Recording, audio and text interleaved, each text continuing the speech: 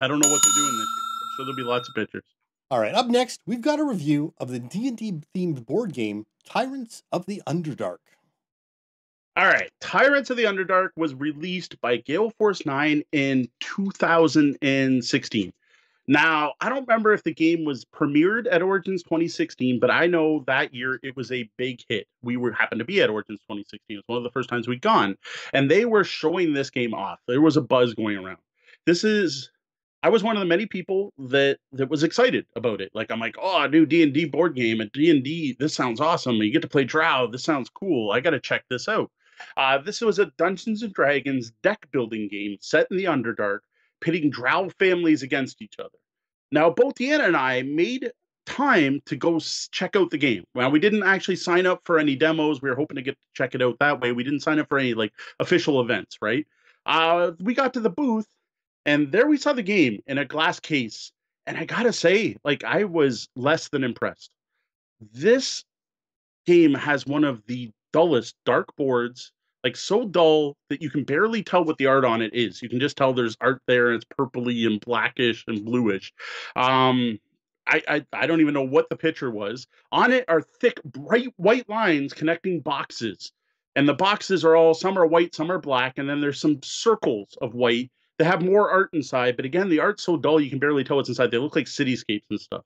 Now, all over this map are all these little tiny shields in really odd player colors, like really dark blue, gray that's almost the same color as the dark blue, a dark red, and bright orange and bright white. Like it was just, I don't know. The overall impression I got is I felt like I was looking for a war game at a war game, like an older war game. Like I thought I was looking at some new version of Risk that was released in the late 80s, early 90s.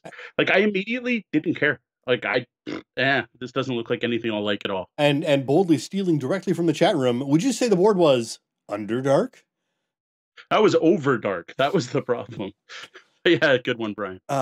Yeah, no, I have to say, just looking at the box, if I didn't know anything about it and I wasn't generally interested in Drow and or Dark Elves in the first place, I have to say, yeah, no, it doesn't really look appealing. Now, No. if you are a Drow or Dark Elf fan, then the game does have a little bit more interest. I mean, it does feel like those colors are the D&D Drow. I mean, it's a very, very heavily Drow game.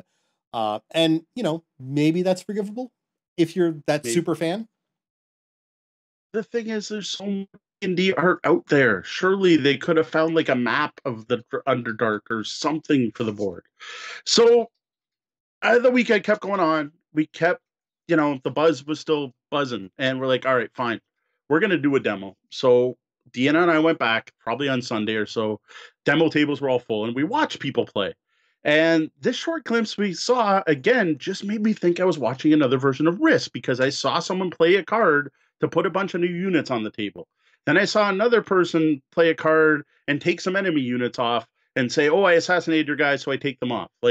And then there were these little spy miniatures that I guess looked kind of neat, and they were putting out new shields on the board because I guess like the shields are your units, but like they were expanding their territory. Like it literally looked like I was watching people play a folk on a map area control game, and I couldn't have cared less.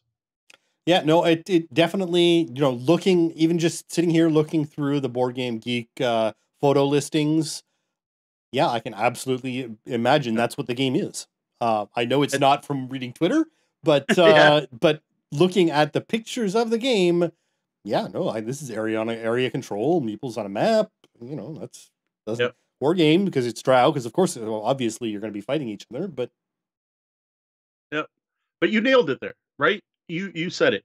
That's not what Twitter's saying, and that's it. Since that time, I have heard so many people tell me I should have given this game a chance. Like I know people online that consider this the best deck builder ever made. I didn't even get to see any deck builder from this demo I saw. Every time I share a deal on this through Tabletop Gaming Deals on Twitter, someone points out, "Oh my god, amazing game, you got to buy it." And thank you everyone who retweets and comments like that because helps sell more copies. So fast forward to Origins 2019. I've heard all the feedback. I've heard everyone tell me I shouldn't have skipped over this game. So here I am. I'm there. I am there as Tabletop Bellhop. I'm trying to collect review copies of games to bring home. I am there to work. So I went, what the heck? Why don't I go to Gale Force 9 and ask if they'd be willing to give me a copy? Because I still don't trust the game. Based on what I saw, I'm like, I don't know, it's a map. So this way I don't get to spend any money. And I explained this to him. I said, I admit I skipped it in 2016. I didn't think it looked good. I want to give this game a review and give it a fair shot. And I want to tell people what I think. And they agreed. So I brought the game home. And it's been a while since Origins, but I finally got the game to the table this past weekend. Now, in this game, you are playing the head of a Drow Dark Elf household. Your goal is to accumulate power through control of the Underdark. This is, for people who don't know the Underdark, it's basically a huge series of dungeons and lairs and cities that are underneath the Forgotten Realms as you know it, which is not the nowadays default D&D setting, but probably one of the more popular D&D settings, even if it wasn't the default. Now, this is done through a mashup of deck building and folk on a map area majority. Yeah, it's interesting. I'm just sort of poking through on Board Game Geek as we learn, because I'm still learning about this as you'd explain it. So, all right. So basically, like every deck builder out there, players start off with the same starting deck. In this case, it's a mix of soldiers that provide power and nobles that provide influence. Now, influence is used to buy new cards. This is like every deck builder out there. Each game in the market is created by taking 2 half decks and shuffling them together. I thought that was cool because the base game comes with 4 decks. So you pick 2 of the 4 decks and mash them together. I thought that was neat. The first game we played, we used Demons and Dragons. And the second game, we played Drow and Dragons. Now, influence lets you buy cards. What power does, though, is that whole board aspect. This is all about playing the board elements and the folk on the map game. Power lets you place troops, which are those little shields, eliminate enemy troops through assassination, and remove enemy spies. Now, the map represents a bunch of Underdark sites, and they're connected by pathways. On many of the sites and pathways start with neutral troops. These are the white shields you'll see in all the pictures. And the board's pretty stocked with them at the beginning of the game. Now, each of the sites that's on the board, so each of the squares and circles, is worth points at the end of the game for the player who controls it. And that's who has the most units in it. And there's also bonus points for having complete control, which is owning every spot in a site. And some of the sites are 1 spot, and the biggest site is 6 spots. So this, I mean, again, not knowing much about this, what I'm hearing here is we've almost got 2 separate games going on at the same time. You've got a sort of a deck builder, and the folk on a map game. Are they well connected? Like, is it integral, or is it sort of 2 separate things you're paying attention to? So it is totally integrated because everything you're putting in your deck is to influence the stuff on the board or to give you more cards to influence stuff on the board better. So with a very slight aspect of also getting points from your cards. But I don't think ignore the board in this game at all. Like the points you get from, I don't know, the last 2 games we actually did get a lot of points from cards. It's definitely 2 things you have to focus on at once, but the 2 are very much tied together because all of the cards that give you power are just to do stuff on the board, and many of the cards you get are going to give you things like spies, which are going to let you put spies out of the board. This gives you presence whenever you put a spy. So this is a good way to be able to move to another side of the board, which is very thematic to me with Drow, because you'll take a spy and you'll play it like on the opposite corner, nowhere near your main army. And then once you've got the spy there, you can start spreading out from where the spy is if they're not removed, which I thought that was really thematic. Spies are also used to prevent complete control. But the only way to even put spies in the game is to get a card that says play a spy. Like, it's not a basic action everyone can do until they can get a card that lets them do it. And of course, the Drow deck is filled with spies, whereas the Dragons deck had like maybe 1 or 2. Now, there's also a rule called Devoured. That removes cards from the games. And that, again, was very thematic because that's what stuff like the Dragons and the Illithid and the Mind Flayers did, is they devoured other cards. Now, in some cases, they devoured your own cards. Other times, they devoured cards from the market. Yeah. So that was nothing that wouldn't happen. So when it comes to devouring, then is that the only way to pull to trim down your deck so you don't get bloated? No, not quite, because there's also this thing called promotion. Now, promotion, interestingly enough, this is completely ironic, and I had no idea there was a tie together, is basically the same thing as chambering a maid in Tanto Kore. This is only the second time I've ever seen a deck builder that happens to use this, and I happen to review them and play them back to back, which I thought was funny. What happens when you promote a card is you take it out of your deck and you place into something called your inner circle, which is just a spot in your playing area. Cards in your inner circle are no longer used, but every card in the game is worth two victory points. So you have every card's worth points in your deck or in your hand, and they're worth more points if they're in your inner circle. So the neat thing there is, especially your really powerful card, like the dragons in particular, are huge. They're going to like assassinate a troop, move a troop on the board, let you play 3 guys out. But they're also worth like 8 points if you promote them. So it's like, how long do I keep the dragon in the deck? Because if I promote it, it's going to be worth a lot of points at the end of the game. Like there's a lot of interactions between the two major mechanics in this game working together. And I got to say, they're tied together really well. That's interesting. It's really interesting because that really does sound a lot like the thought process of Tanto Cuore, where you're trying to play that mate as long as possible before chambering them to maximize their usage. Interesting. Yeah, I think someone that designed this game had played Tanto. They must have played Tanto Cuore. Like it's almost the same mechanic. There's no way to make your I almost said chambered. There's no way to make the cards in your inner circle sick or give them bad habits in this case. But there are cards that do interact with the inner circle, we learned. There were people who would devour things from the inner circle. But as far as I can tell, they all affect your own inner circle. I still haven't played with all the decks. So I think that's a pretty good overview of the game. So basically, you're using cards to get more influence, to buy more cards, to give you power to do stuff on the boards. And then there's all the special abilities that the cards do, right? Like that's pretty much it. Now, I got to say, I still don't like the map or the overall look of the game. The map is just boring. Doesn't really, to me, give me a feel of the Underdark at all. The map lines are thick and bright that they take over, so you don't even notice the backboard, which is a pretty good thing for functionality from seeing the board from far away, but just so blah. Like, it's a Dungeons and Dragons game. Like, there's artwork going back to 1974 here that could have pulled from. The units are terrible. Like these little shields. Like, why are they little shields? And they don't stand up well. Like, I actually think I would prefer cubes because these shields fall over all the time. And then they give you the 5 spies. Now the spies are awesome. The little drow minis. Why couldn't they all be little drow minis? Drows with spears or something instead of spies. It's just a weird choice. Throwing the aesthetic away, everything else about Tyrants of the Underdark is fantastic. Like, thankfully, the art on the cards isn't as drab as the artwork on the board. The cards are filled with all kinds of awesome D&D artwork. Every card has flavor text, which is a nice touch. I like that.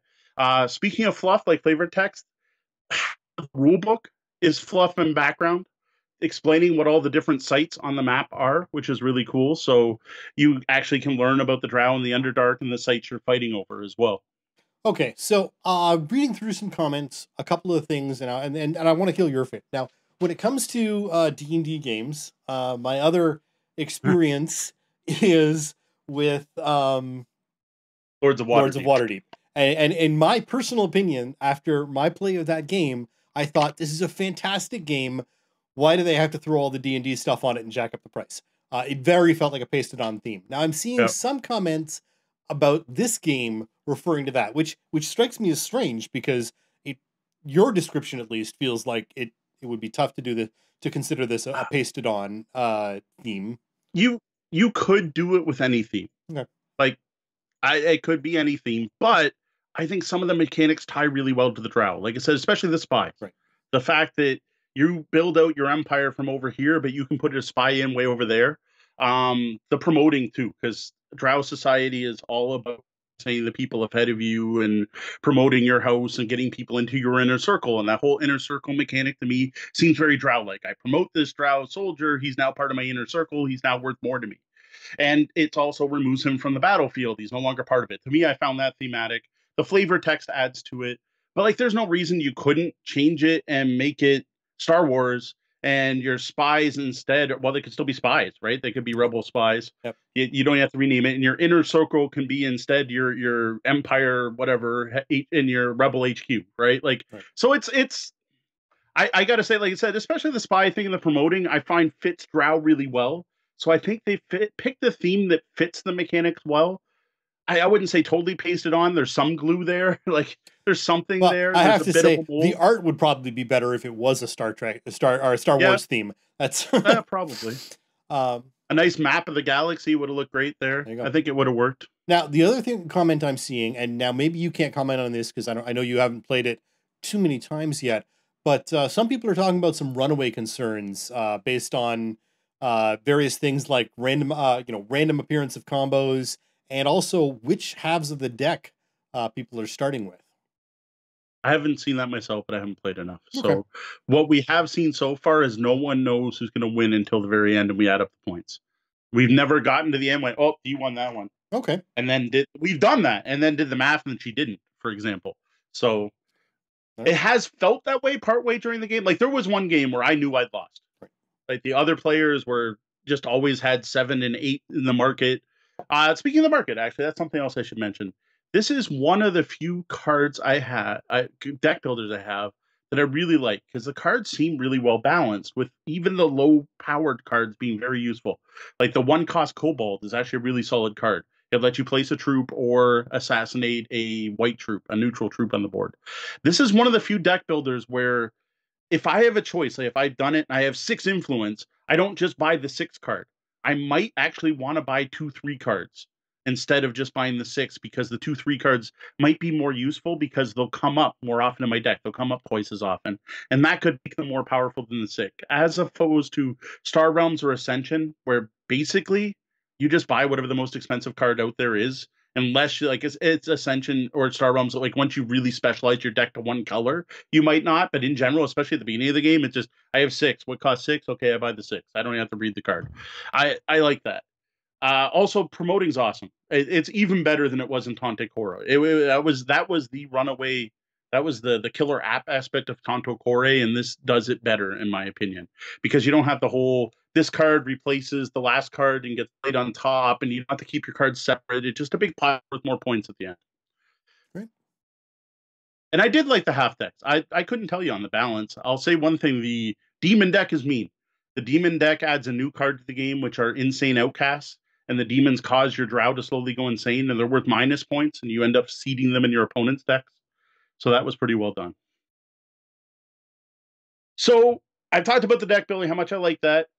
So now the area majority board game. I thought I would like this the least. And I got to say, looking back to 2016, it ends up I was wrong. This is not just Risk.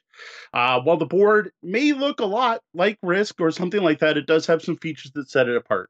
For one, it's area majority, not area control. Multiple factions can be at the same location at the same time. To me, that's a major difference between area control, where, again, using Risk as an example, either you control Africa or you don't. Well, Africa's big. Either you control Egypt or you don't. There, it shows how often I play Risk. I don't even know what the different territories in Risk are. You either control a territory or no. Like, only your troops are in there. In this, you can have all 4 players can be in the same spot. What matters is who has majority. So that's a different thing. And I like that. And I dig that complete control gives you a bonus. I found in all the games I played, the very end of the game is people rushing to fill spots. So that's interesting. Another diversion from many standard area majority games is hold the present thing.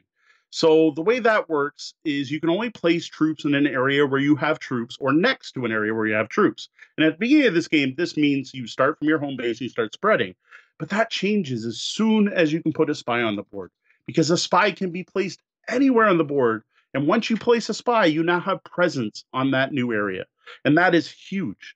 You then have presence not only in that spot, but all the connecting spots. This lets you make inroads to another area of the board that's connected to your home base. And this I found very strategically and tactically important. And again, I think really fits that whole Drow suddenly a spy shows up in the enemy city, and all of a sudden they're infiltrating over there, and all of a sudden troops are getting assassinated. It just, to me, that fit the theme. Oh, excellent. I look forward to getting it on the table when I get down next time. Yeah, we got to make a list of the deck builders for you to play. Because like I say, right now, this is my favorite board game deck hybrid. There are a few out there. I'm putting this above Clank. So there's one board game hybrid. And I would put this way above Trains, which is a route building hybrid deck builder board game. I am looking forward to trying the other half deck. I haven't tried the Elemental one out. And that adds in the whole Star Realms thing or the Ascension thing, where if you play a card of the same faction, you get a bonus. So I haven't seen that in this game, and I still want to try a 2-player. I haven't done that yet either. And once you get through all that, there are expansions, or an expansion. There's one Yeah, expansion, yeah. Two more half decks. Yep. Which I've heard are good, and again, add new mechanics each of them. Excellent. All right, well, you can find this review and more like it over on our blog at tabletopbellhop.com.